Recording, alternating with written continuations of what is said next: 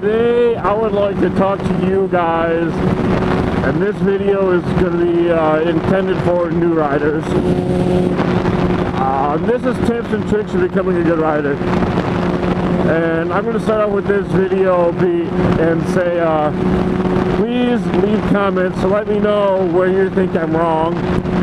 Or please leave comments and let me know something that I may have forgot about. So when I say this is for beginners, this is for the person that has watched my videos already and just picked out their bike, just picked out what size they want, just picked out all their gear, and is getting on their bike for the first or second time.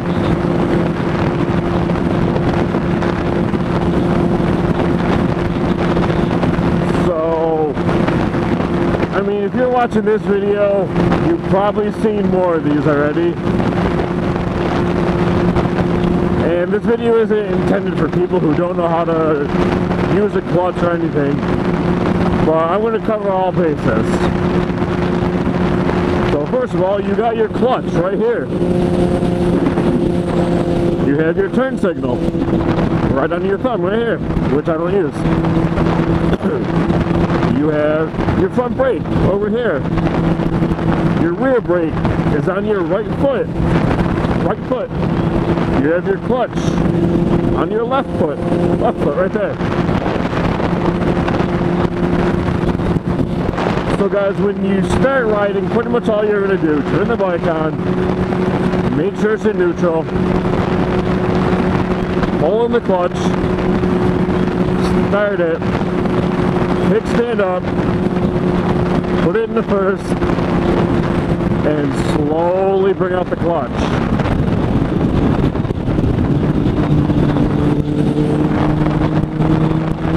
It's all it is. That's how riding is. It's that simple. Once you get going to the point that your bike is loud or fuel inefficient, I guess, then you shift gears.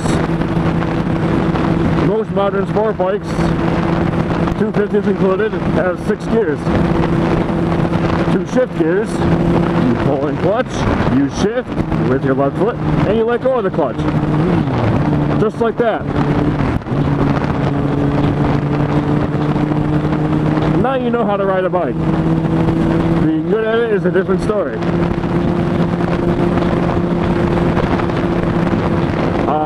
So my first tip to you guys, other than, like I said, you've watched this video on how to ride a motorcycle, you probably watched many more before this one. Oh, you're going to watch more after. And I definitely recommend it. You're going to learn tips in there. So my number one tip is take the MSF course, the Motorcycle Safety Foundation. They will teach you everything you need to know. They will teach you from riding a bicycle to riding a full-blown motorcycle. In New York State, they have a waiver course, so you don't have to take your motorcycle road test. All you have to do is go to the DMV with your waiver and you're good to go.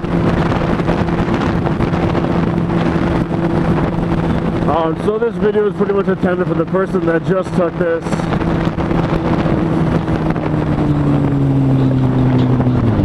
This video is intended for the person that just took this and just got their license. Tip number 1, ride the white line.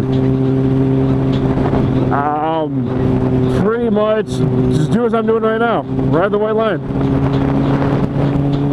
Don't ride in the middle of the line. Ride the white line.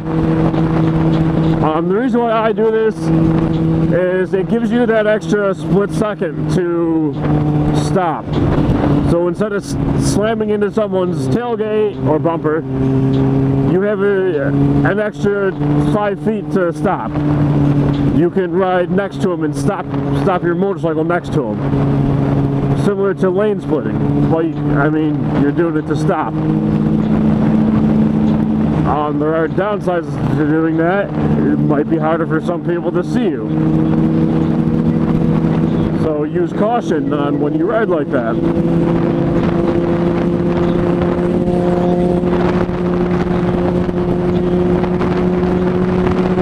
So right now, if this person slams on the brake, I have 50 feet maybe to emergency stop and not hit them.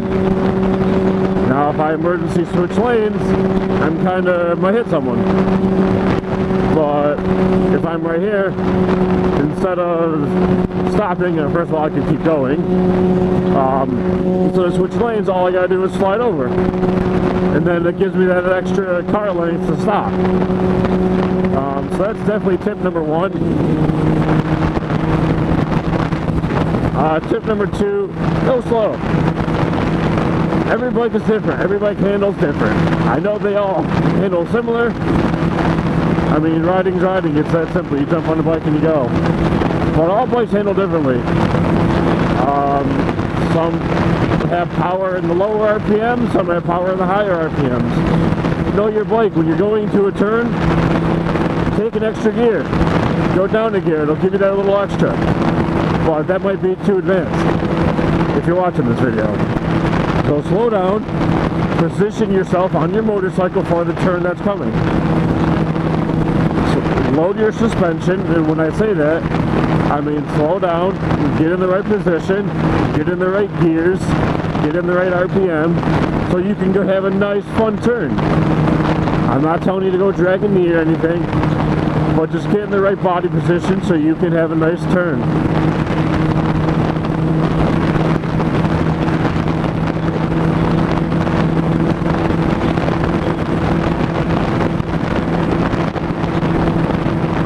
My next tip is more of a statement. A lot of vehicles don't know you're there. So it's kind of best to ride like they don't know you're there. Give them extra distance. Don't tailgate a car. I mean, that's a losing battle. You need to be very confident in your abilities to tailgate someone or purposely get tailgated. Give the person in front of you their room just as you would want them to give you your room. When it comes down to you getting tailgated, it's not the end of the world. It fucking sucks. I hate getting tailgated. That easily makes the top 5 things that I hate about cars when I'm riding. You got that person that just won't give you enough room. I mean, I'm a bike. I'm going fast. Just stop following me like that. In that situation, either just try to get out of the way. Sometimes you can't because there's a lot of traffic. All you gotta do is slow down. They're already tailgating you, let them tailgate you a little worse. And hopefully they'll give you that a little extra room. Now don't do what I do in some videos and ride the brakes and make them tailgate me and slow down to 20 miles an hour. But drop 5 miles an hour, drop 10 miles an hour. And then they'll either try to pass you, or maybe a window will open up for you to switch lanes.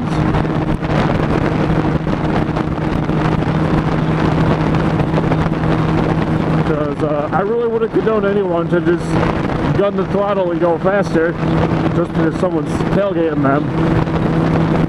Especially if that's putting you in a situation where you have to ride outside your experience.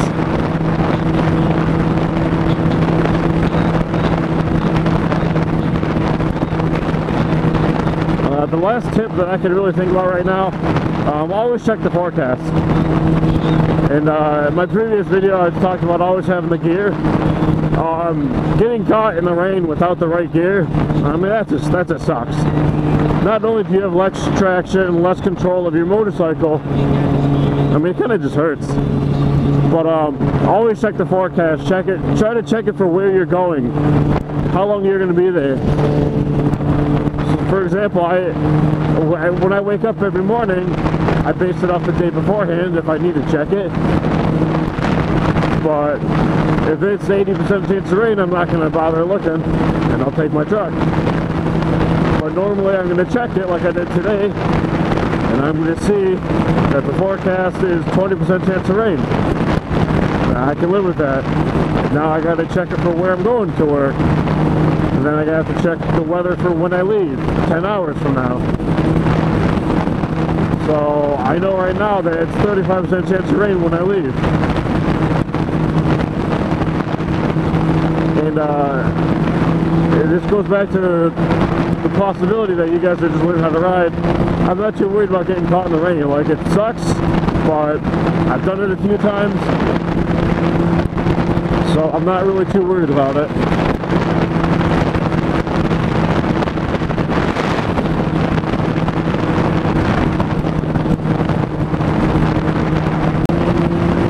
And then another one, this is to help you guys with your turns. I don't think I do it right because I don't feel any benefit from it. But when you're going through a turn, look where you're turning. That's what I was told when I took my motorcycle course. And I'm looking where I'm turning, and I don't feel like it makes me a better rider. I mean, I think it helps me maybe start my turning, so I can start it maybe a little more confidently, knowing that there's nothing in front of me. But yeah, just turn your head and see what's going on in front of you. Whatever's right in front of your bike, you already know it's there because you've already seen it, you've already looked. That's kind of what that relates to.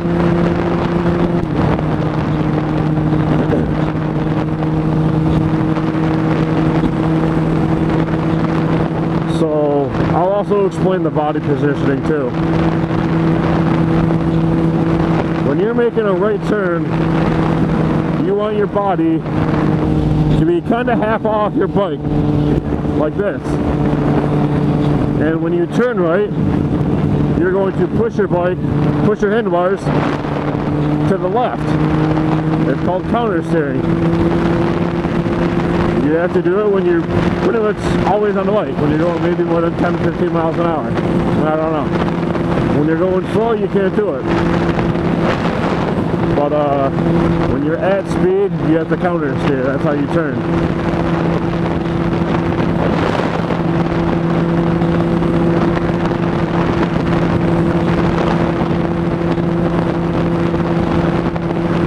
And when I took that last turn, you guys saw me. I went down from 6th gear to 2nd gear. I slid my body off the bike. The angle of my camera was pointed at a different angle than my bike was. So guys, I hope you enjoyed the video.